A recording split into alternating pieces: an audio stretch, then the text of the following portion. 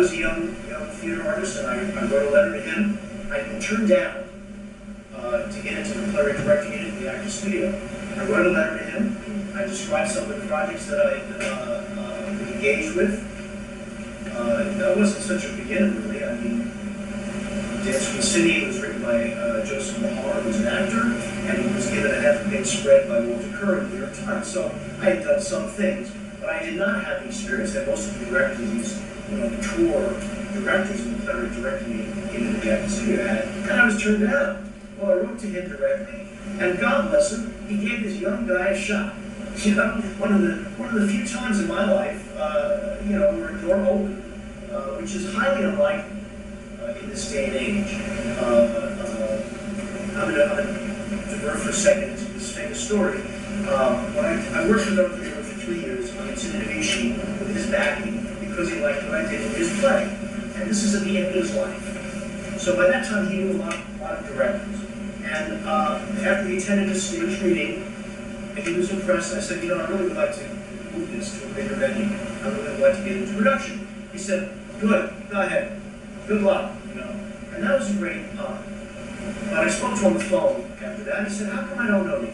And that was code for, what's your resume?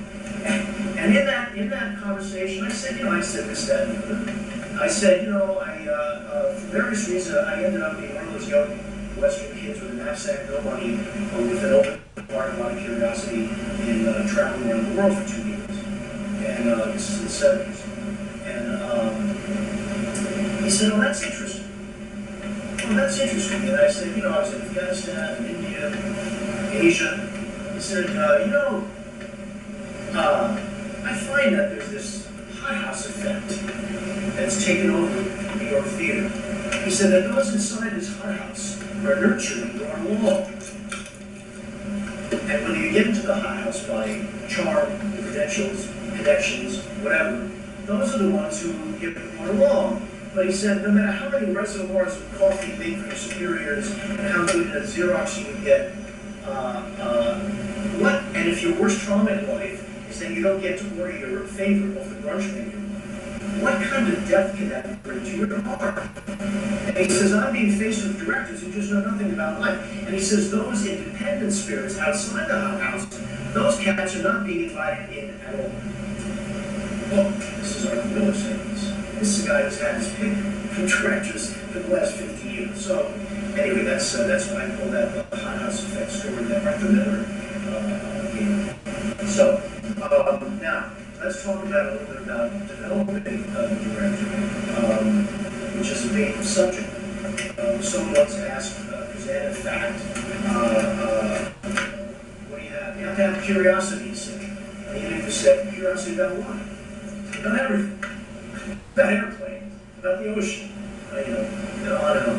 So, to have an openness, a vulnerability to experience, to be curious. You're sitting in the bus.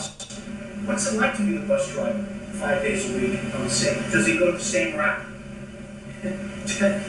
What's it like? What's the human experience? What's the human condition like out there, as opposed to yours? I always tell people, you don't have to travel around the world, which, by the way, I'm not suggesting tourism. Dare I say, it sounds a little pretentious. When I travel, there's a whole underground culture of anti-tourist travelers being on stuff. And it is not tourism. You go off for 2 or 3 weeks, you go on vacation. This is very different. This is living with the people in about half a dozen different places that I did around the world.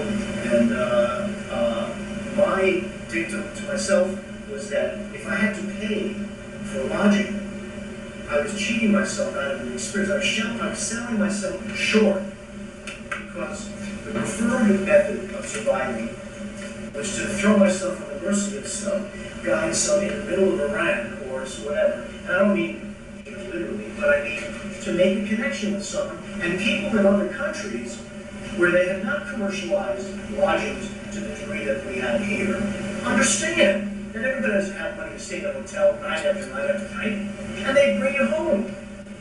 So I can tell you that many nights were spent in my sleeping bag on the floor of somewhere, or in a schoolhouse, whatever. People were very, very generous, and and I find that to be rather unusual here. But that's another way of getting yourself outside your comfort zone. Now, you don't have to travel around the world to get outside your comfort zone, and I'm not suggesting you have to, walk along the edge of the Brooklyn Bridge, but there is something to the fact that we all live in very, inside a very, easy comfort zone. Now, whatever that means for you to stretch it a little bit, I think is illuminating. And again, I'm not suggesting hazarding your life necessarily. There's many ways to do it.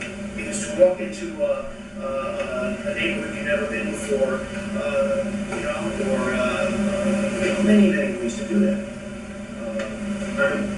Yes. What you describe is first of all a young person's journey. Number two, a young male's journey. Because for a young woman to try to do that in a foreign land would be a problem. Well, I mean, people usually partner. They usually team up with someone. But I like to travel alone. So I'm not going to sleep on something. No, I know. And I mean, forgive me, it's certainly true that I am interested in some of your experiences. But no, I've had a lot of women traveling, or usually women team up with someone, male or female, as a traveling partner. Yes. I know, again, I don't live in New York, I meet many different people, and meeting from different countries. So I have friends, we don't like the whole tour thing, because going to even Jamaica, going to Jamaica, you're in a hotel for a week, it's like getting back here in New York. So if we have a friend from Jamaica or Japan, we go back to their families, and we stay there for a week, so we get to actually live the life of the natives. And that's the best part about it, so I agree with that. Yeah. But that's the way we do that too. Yeah. But Stephan was saying, go as a stranger and get. Well, don't get me wrong. I must say, I never had a problem. And again, many people team up, so, I don't want to dismiss what you're saying. Sorry. All right. Stephan, just one of the Yes. things. I had a female friend who did that. She was 20, just got out of that backpack and she found that there were all these new costumes that were extremely, or she did the same thing, sleeping on somebody's floor, but it was via Yeah. No, dare I say, I didn't stay too many years. That already was making compromise. But that was fun. We didn't talk to each other. Again, you're talking to other people traveling, so you're not, people of the country. But I think you can do, and I'm a big believer in somehow cultivating your appreciation of nature. You don't have to even leave New York City. We have great parks here. I feel like people, I feel very self-conscious now, where our standard of living has gone to such a point where if you sit on a park bench in Central Park and eat out of a paper bag with a knapsack next to you, someone thinks you're homeless. And